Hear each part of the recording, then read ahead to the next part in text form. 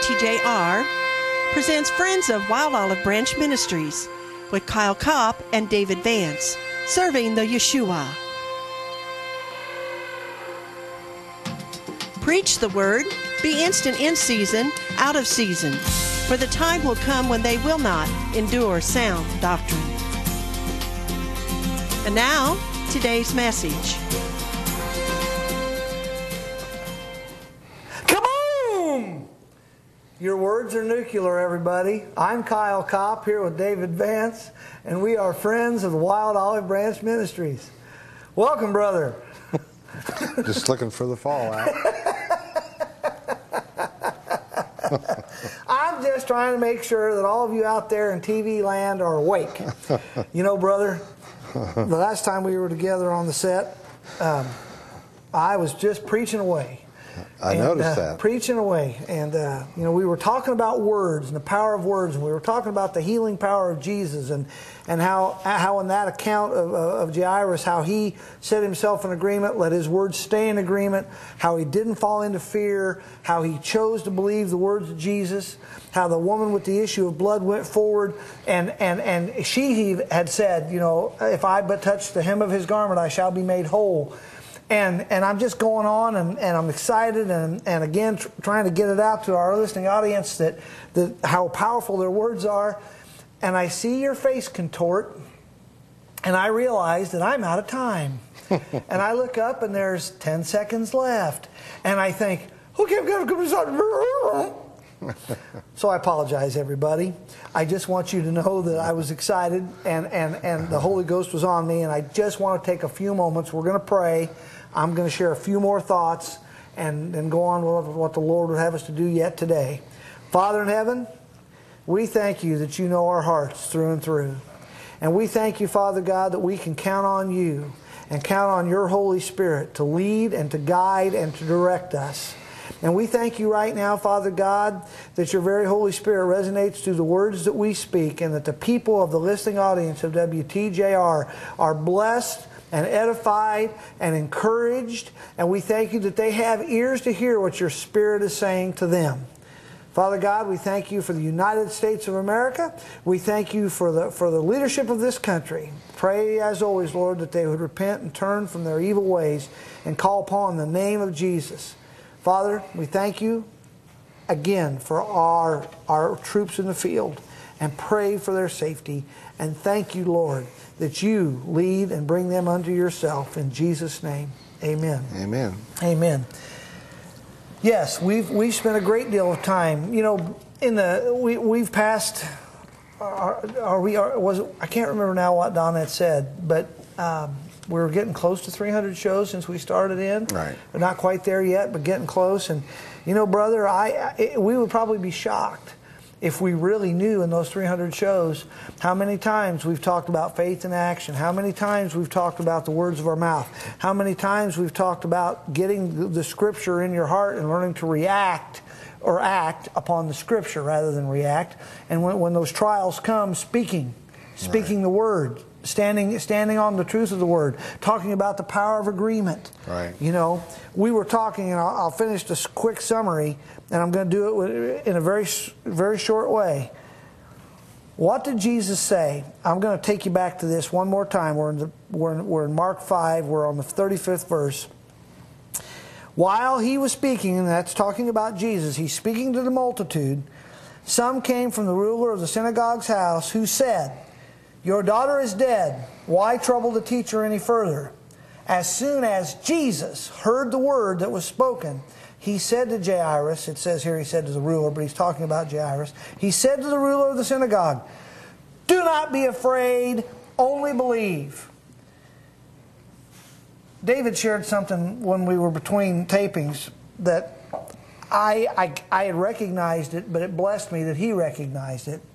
And actually, I don't know that I willfully thought it through in the midst of the trial, but it was good to know that what I thought I was doing. Let me explain. We talked a while back about a tax audit, And what David blessed me with was that, you know, David and I, we communicate a lot. There isn't anything about my life that David doesn't know virtually. And I had shared with him that I was having an audit. But he said to me, correct me if I'm wrong, that you hadn't seen me in fear, and that my words had always confessed that we were not going to be penalized, that we were going to get what was due to us. That's right. That's my paraphrase. Right. And that excites me, everybody, because I'm just like you. You know, I live in this flesh. I have to deal with those firing thoughts. I have to make choices, just like we've been encouraging all of you to make choices. And it edified me that I did this, you know, because I have to tell you, it wasn't that many years ago that I'm not so certain the results would have been the same, because it's a work in progress. It takes time to learn. You know, a teacher, when they invest their time in a child, those kids don't get it the first time. Okay? There has to be a tremendous amount of repetition that goes into that teaching for those kids. Now, some kids pick it up quick, but the average child, there's going to be a amount of teaching and an amount of repetition for them to make that long term and get it into their minds. Well, we have to get Jesus' words into our spirit, and that takes time, and it takes faith, and it takes action. Right. And too, the Holy Spirit was just talking to me while you were talking about that, and you know, he said to say this: we're all going to have trials. Yeah. I mean, they come. They do. It's part of life. Jesus said that to us. But the thing is, like in Kyle's case, this went on from April, May, June, July, and he just heard in mid-August. Okay, so there's 4.5 months. Basically. All right, so the longer the trial, the more, generally, the more opportunity for you to mess up with your confession in your mouth. It's true. And so, you know, I just recognized when I would come into the office for whatever purpose, you know, and I didn't ask anybody except when you and sure. and your secretary were there. But I would say, you know, any word? Nope. But we're going to win. You know, we're going to do it. You know, always the right confession. There was not a hint. You know, sometimes it's like dogs, they say, can sense fear. Yeah. Okay. Well, so can humans. They can. So you can. There wasn't once that I sensed any fear from him. Yeah, amen. So, saying that, it's not to praise him, it's to praise the Lord. That's exactly right. This is just a life lesson it is. that you need to learn. Amen. Because the opportunity for a long trial may come your way. But no matter how long, you keep bridle on your mouth and your tongue. Absolutely. And you will see the end. Any trial that you're going through will end. I mean, it's gonna have an ending. It does. Make sure your words are what the Word of God says about it, and speak blessings to your enemies. That's right. You know, he wasn't. And I did that. I prayed for the auditor more than once. Absolutely. I did. So, I mean, that's what the Word commands us to do. Now. So, is it easy? No, it's not easy. But we didn't say it was easy. Hey, you talk about those rifling thoughts. I can say this now, okay, because it's not a matter of confession. But there was more than one time that I thought to myself, I don't care.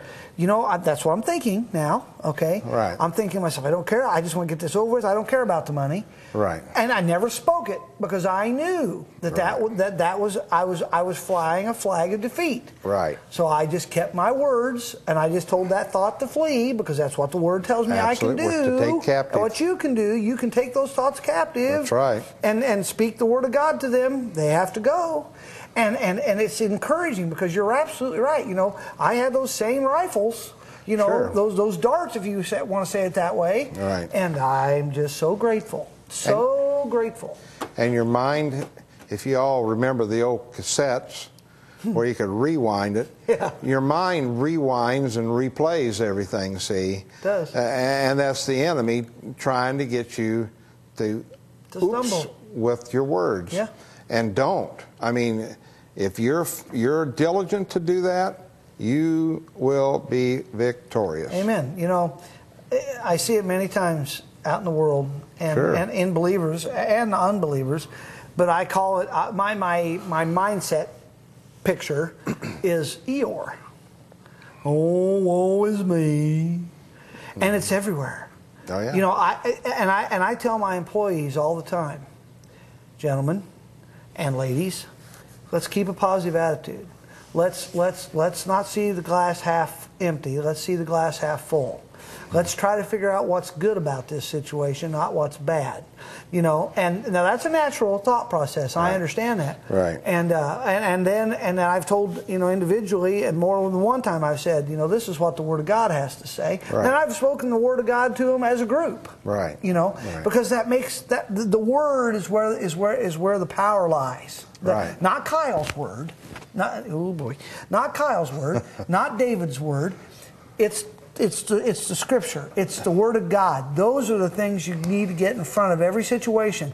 And yes, you know, when I opened that first letter that said, "Hey, buddy, we're going to audit you," I didn't jump up and do a cartwheel.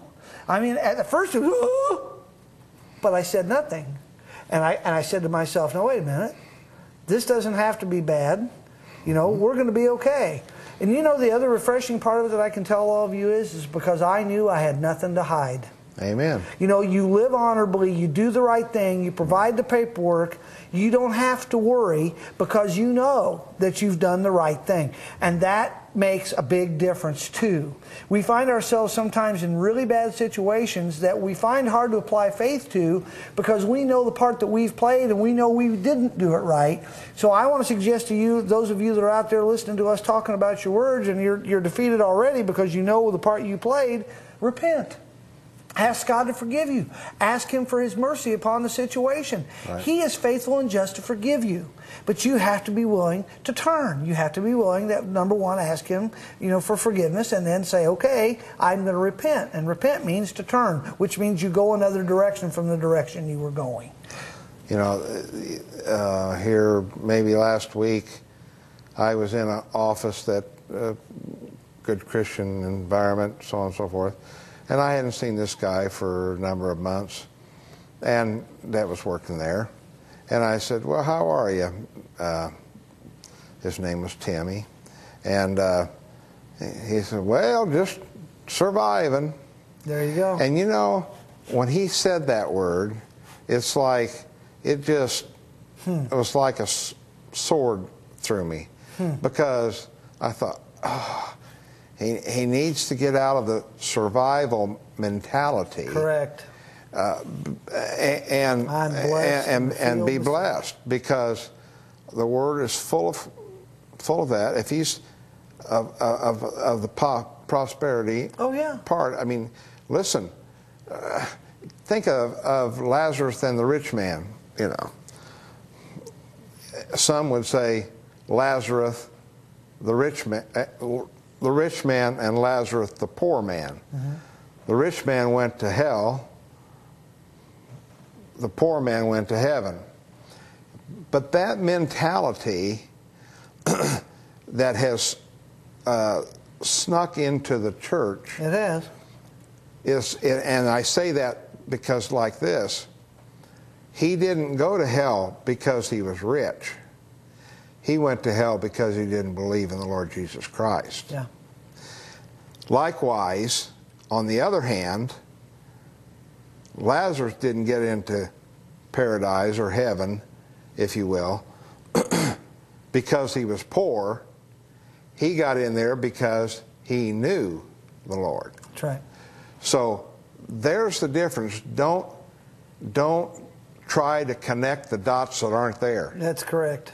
And everybody thinks because you're rich, you're going to hell. No way. No. That doesn't have a thing to do with it. Nope. As long as you got it, like my brother said, honestly, through hard work, perseverance, proper money management, the Lord blessing you, you tithe, you're sowing your seed. Amen. And first, and then watching it provide dividends. It's laid out for you, folks. It's not all that hard. Abraham came from the land of Ur. He wasn't prosperous there, but because he knew God, right, God made him wealthy. He did.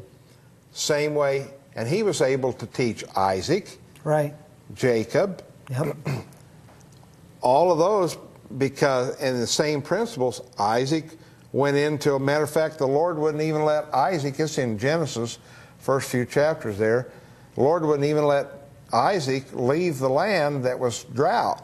The Lord told him to sow in the land of drought. Yeah. And he became extremely rich. Yeah. So because he was doing what, number one, he was obedient. Right, he's doing what the Lord told him to do. But he sowed. He was a giver. Yeah. You know. And so, those same principles apply. But because he's rich doesn't mean he's going to hell. Because you're poor don't mean you're going to heaven. That's right. The only way you're going to heaven is if you know the Lord Jesus Christ and ask him into your heart. Amen, brother. Your wife can't get you there. Your husband can't get you there. Your children can't get you there. Only you. Yep. Only Jesus can get you there, but you have to ask him into your heart. Right. So, and the same way with the Holy Spirit. You ask him for the Holy Spirit, God says in Luke 11:13, he'll give you the Holy Spirit. Yeah. So go for it. Amen. It's the best gift. Jesus was leaving in order for the Holy Spirit to come. Yeah. Why? Because he was our teacher. Yeah. He's everything. My goodness. Yeah, I just can't fathom as a believer not having the baptism of the Holy Spirit. I know. I know. It's hard for me to comprehend. And it's powerful. It's just powerful. And just beware, a lot of the ministries and churches are really trying to X the Holy Spirit out. Oh, yeah. Of everything. They are. Hey, listen, if it's in the Word, this is the truth. No matter what man's doctrine says, this is the truth. Amen. Read it for yourself. I agree. And let the Holy Spirit show you. He'll show it to you. He will. He will. Well, I want to take another rabbit trail for just a minute. You were talking about prosperity and you were talking about seed sowing. But listen, everybody, we do a lot of things, and I'm going to take just a moment here, and I'm going to talk about one thing, and then I'm going to lead it into another. I want to remind you, we're here now in the middle of November, and the 30th of November is coming soon. And we have, for a very long time, WTJR, when I say we, WTJR here in Quincy has had several churches and folks for years that have brought shoe boxes that myself and Big Bob Voorhees typically have loaded into a trailer and hauled to Del Rio, Texas to bless the children that his Hearts and Hands ministry there in Del Rio has been blessing and raising up churches and orphanages and eye clinics and all the things they've done the last 20 years and are continuing to do. I shared with all of you earlier in the year that John Navarra, the one that was led of the Lord to begin this ministry, had passed away and gone on to be with Jesus. His wife Dorothy, who's walked by his side all these years, is continuing to lead the Hearts and Hands ministry. And we actually, Bob and I, will be picking her up in Dallas on the way down, taking her with us to deliver the gifts, and then we will return her back to Dallas on our way home because she wants to be there and doesn't want to drive by herself. She lives in Dallas part of the time, lives in Del Rio part of the time, and she will be in Dallas at the time we're coming down. And I just want you guys to know that. Now, Oscar, the pastor of one of the biggest churches they've planted, has a brother in the Lord, a Mexican gentleman who is able to come back and forth across the border, Nathan. And Nathan will be coming over and taking the gifts in, much like John used to. And but we just want to continue that blessing, continue to be a blessing to those kids. And we believe that as those gifts go forward, that it facilitates change, and investing that time and that energy and that talent will make a difference in their lives and help them to come to know the Lord Jesus Christ. And having said that, I want to take just a few minutes here at the end of the show today I want to share a couple of testimonies of my own about investing in people. You know, I shared with a young man just recently who's a young farmer in another state. He's actually in Missouri, and I'd never met him before. And he was asking me, he said, why have you had success in your farming operation? And I looked at him and I said, the biggest single key to success in a farming operation is, number one, to trust the Lord Jesus Christ with your life and with your business. I said, number two, is to have good communication skills with all the people you work with, especially those whom you farm for, and to do your job with excellence. And he was just encouraged to hear that and listened and so on and so forth. And that was just a small bit of time that I spent with this young man. Never met him before in my life. Now, I've got two gentlemen that they're not there yet. As of today's taping, they're not there yet. But there's a gentleman that's worked for me 18 years seasonally. And during this time, he's had a business, failed at the business. In the meantime, the failure of the business he's always facilitated was really on the backs of his stepfather and his mother. Very bitter, very unforgiving, not wanting to... I've been preaching at him every year, every time I've been with him privately. You know, you need to ask Jesus Christ to be your Lord and Savior. And he's always telling me, I'll get around to that.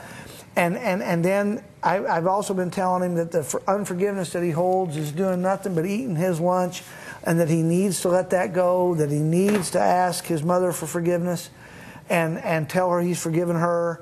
And he just, no, I can't do it, I can't do it, I can't do it, I can't do it. Now listen, this has been going on 10 or 12 years now, okay? And I keep saying the same things over and over and over and over.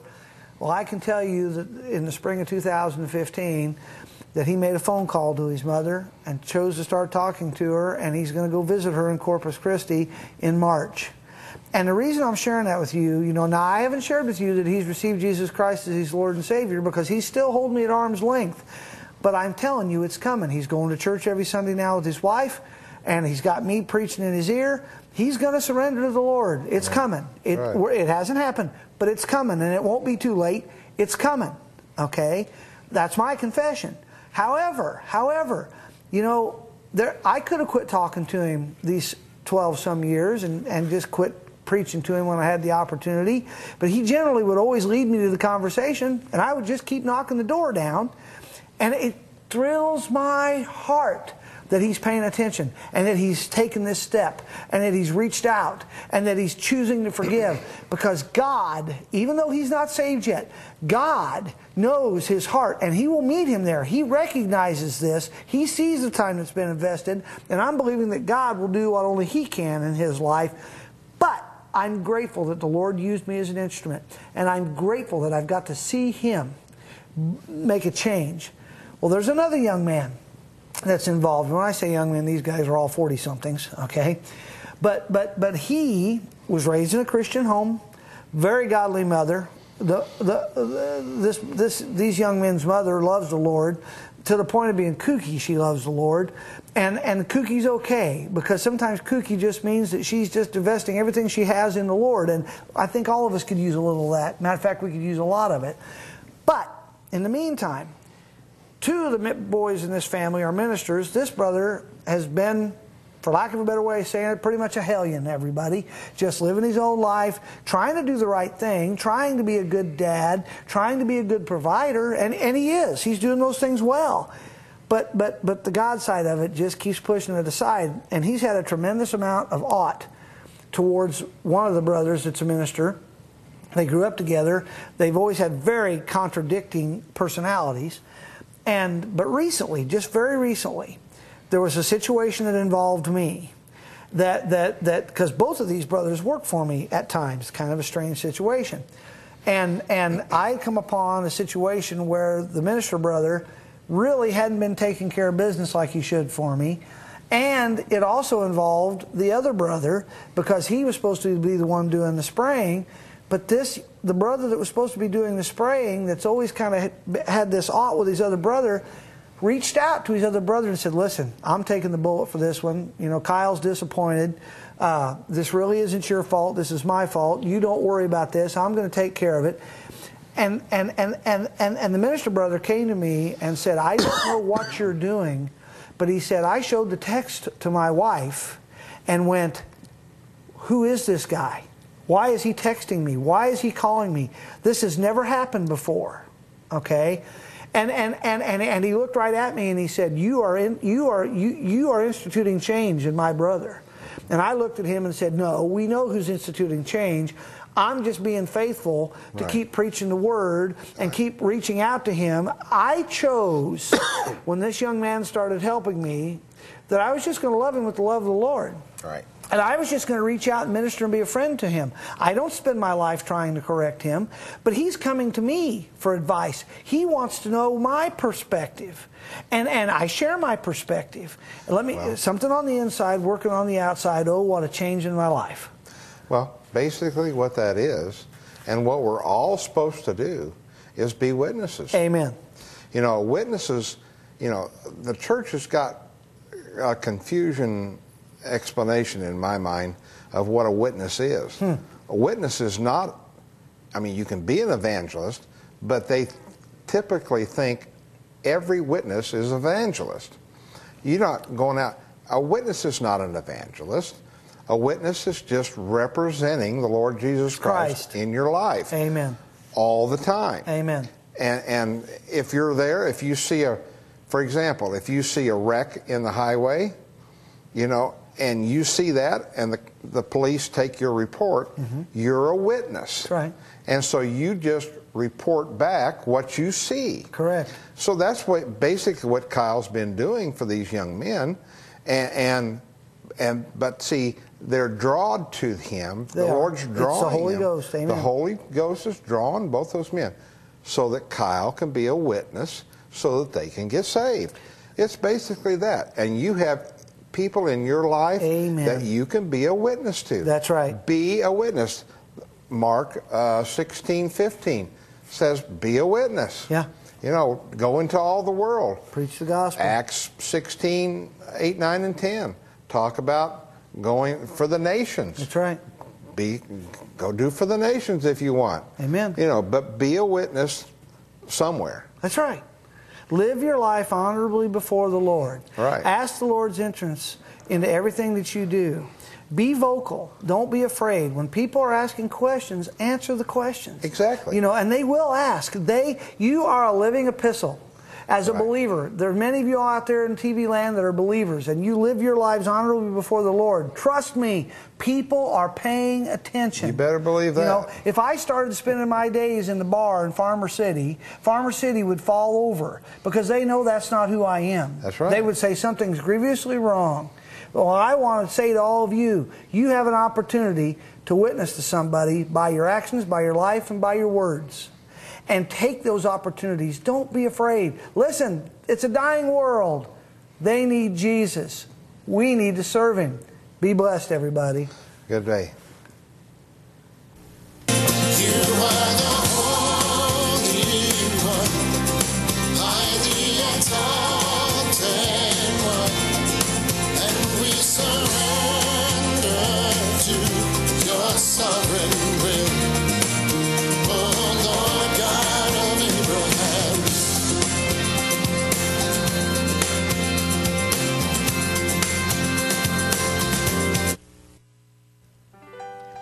This week on WTJR Community Calendar.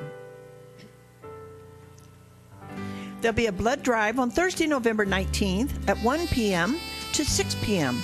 at the American Red Cross, 3000 North 23rd Street in Quincy, Illinois. To set up an appointment, call 1-800-733-2767. Also, there'll be a blood drive on Thursday, November 19th from 12 p.m. to 6 p.m. at the First Baptist Church, 363 North Washington Street in Cahokia, Missouri.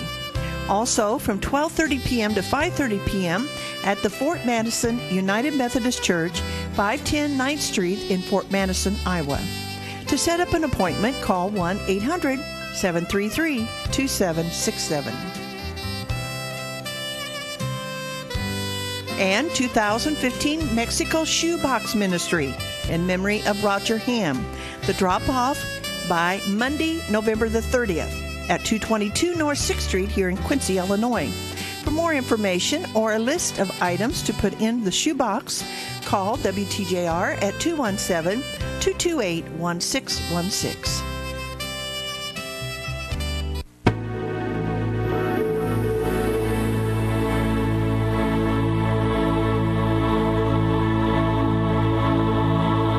It's all right, ma'am.